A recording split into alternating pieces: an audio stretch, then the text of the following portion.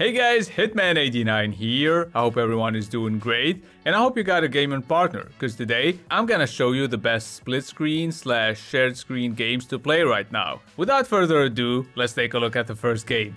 I feel like most people haven't heard of OddBallers. It's basically a series of dodgeball based minigames that you can play with up to 3 friends, and whoever has the most points at the end wins. I played it with my wife and 2 AI players. She didn't like it that much, but that's probably because she didn't win a single round and I won all of them.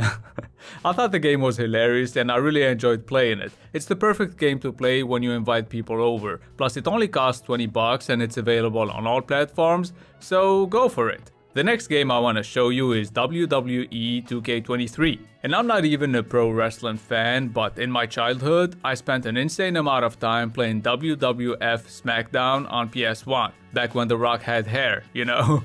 And now that I played WWE 2K23, it felt like playing a remake of SmackDown. Well, almost. My favorite thing to do is playing with no rules so I can bring the sledgehammer and beat the shit out of my opponents. Ladder mode is pretty fun too. You know, it's the one where you have to set up the ladder and grab the money briefcase while your opponent is still passed out from the beating you just gave them. There are plenty of other game modes and they're all fun. I tried 1v1, 2v2 and free for all. By the way, WWE 2K23 looks sick. For the most part, because sometimes wrestlers can look goofy as fuck, like they're cross-eyed or something.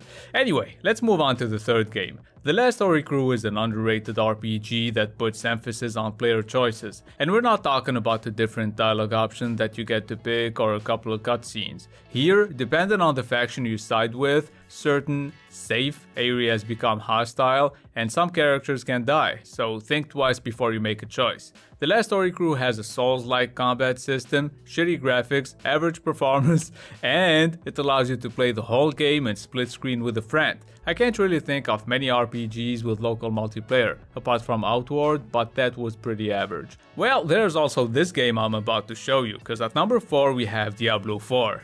Although your movement is restricted in local multiplayer since you have to stay close to your partner, and yes, I said partner because local multiplayer is limited to 2 players. Still, playing this on the couch with your significant other, sibling or best friend is way more fun than playing online, at least in my opinion. Let me know if you agree. I played Diablo 4 with my wife on PS5, she said it was way too easy, but then again she died every 10 minutes, so yeah. Keep in mind, multiplayer only becomes available after finishing the prologue, and the PC version doesn't have local multiplayer. Speaking of PC, at number 5 we have Sackboy A Big Adventure, which landed on PC last year, you know, after a couple of years of PlayStation exclusivity. By the way, this game is included with PS Plus Extra and Premium, so if you have one of those memberships, you should give it a shot. And even though Sackboy looks cute, it can be challenging at times, especially if you want to collect every orb, because some of them are hidden extremely well. The game is obviously fun, but what I really enjoy doing here is, whenever my wife gets stuck and can't make a jump, I come back for her, I carry her, and I throw her off a cliff.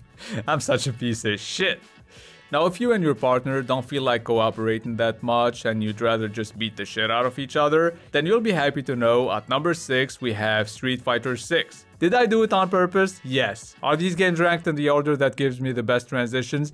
Yes. So let's just talk about Street Fighter 6. The newly added simplified controls are great for newcomers, aka noobs who just want to play casually and mash buttons without having to learn anything. There's also a mode called Extreme Battles, which adds some more variety to the gameplay, and it's pretty fun. But there are a few iconic characters that are missing and that I'm sure will be added as a paid DLC later on. And I don't know about you, but I don't really like the art style. By the way, shout out to buygames.ps for providing me with most of these games. Their link is in the description, so check them out. Moving on to the 7th game, Fueled Up is basically Overcooked in space. Don't forget to leave a thumbs up for more shitty comparisons like this one.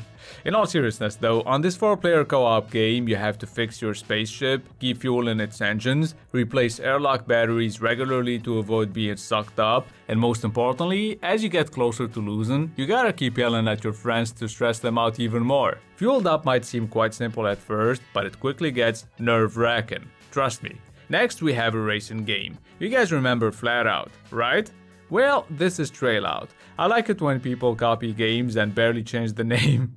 At least the game is good. And don't worry, I know the footage you're looking at looks horrible, but the game looks way better than that. It's just that my graphics card sucks and the textures never loaded. So if you have a decent PC and an Xbox controller, or if you don't mind playing with the keyboard, give Trailout a shot. It's getting a major update soon and a console release later this year, so I'll finally be able to enjoy it properly. I can't stand looking at these ugly ass textures anymore, so let's just move on to the 9th game. Ship Off Fools is a 2-player roguelite game where you and your partner will have to shoot a bunch of monsters before they sink your ship. There are different types of ammo that you can use to load the cannon. You can also use the planks you get to fix your ship, but they're rare, so do your best not to get hit in the first place. Like I said, this is a roguelite game, so every time you die, you have to start over. You obviously get to keep the upgrades you've unlocked, so that makes the follow and run easier. Last but not least, I wanted to make this video future-proof, so I've included Baldur's Gate 3. I don't know when you're gonna be watching this, but at the moment of making this video, Baldur's Gate 3 is still in early access and split screen will only be added when the game fully releases on August 31st. It plays like Divinity Original Sin 2, which also supports split screen, so if you haven't played that one yet, you should definitely do it while waiting for Baldur's Gate 3. Before I let you guys go, here are a couple of upcoming games that are worth checking out later this year. Moving Out 2 will have you moving some more furniture recklessly. It's like the first game, except it gets crazier.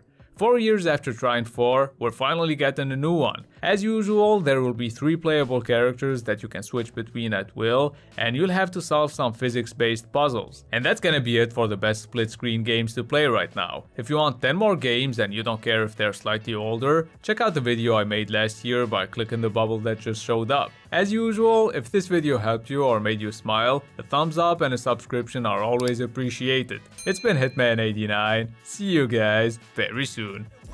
For the pay stub or you'll pay up. Don't make love to the game, bruh. Fuck the game up. Change up, rearrange stuff to your greatness. Famous for the way up. Play the game, bruh.